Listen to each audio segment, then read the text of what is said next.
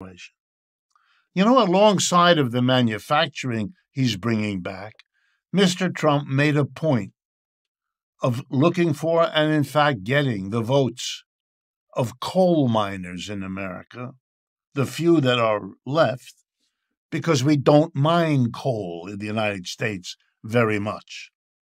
The mining of coal has been declining basically since the beginning of this century.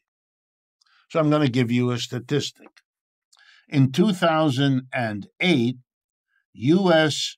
coal production was twice what it was in 2023.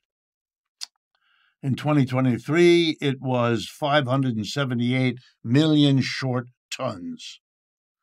So roughly from 2008 to 2023, the vast bulk of the century so far, coal not only declined, it declined by half.